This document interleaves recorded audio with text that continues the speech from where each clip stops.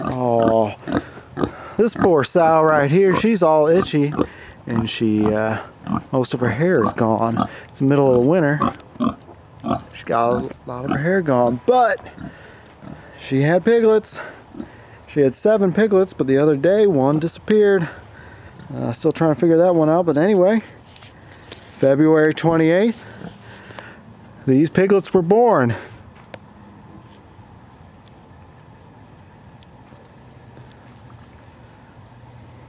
And if you hear that tinkle, that is Mom in the background. It looks like 2 boys, the rest are girls, which is easier on me. That means we only have to castrate 2 of them. We'll just try to control the population, because we've had in the past where we bred pigs. If we let them go, people just breed the heck out of them and breed us out of business, even though we're only doing this for fun. Hi, Annabelle. Yeah, she's a good mom, really friendly. Yeah, this is her second litter, our third litter. She has decent sized litters for our American Guinea Hog. That's why we kept her. One of our moms had 2 small litters.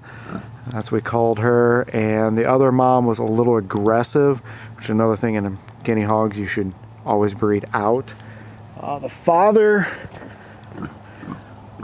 Buddy, over there, we just separated him because we're gonna feed her a little bit heavier so she don't get skinny. Oh yeah, well, we're gonna feed you here soon. We're gonna feed you here soon. Okay, well, she's pretty friendly, but you know, my fingers still do look like little sausages. The people we got her from did have papers on this pig, but we're not trying to sell breeders or anything like that. There's no point. This is really just for us and the family. Buddy also, the father, had possible papers, but like I said, we don't care. But he's got white hooves, and the babies have white hooves, and the way that they're shaped almost makes me think there's possible Berkshire in them. Either way, they're tasty, friendly, very trustworthy pigs.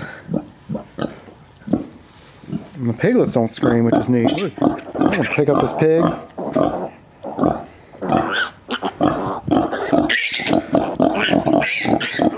She gets a little agitated, but for the most part, I feel pretty safe around her. Let's see if we can see their little white hooves. Little white hooves right there. I don't know, that's the only reason why I think there might be Berkshire. They're not be purebred, but it doesn't matter. They're still a good pig. Easy to handle, easy to feed.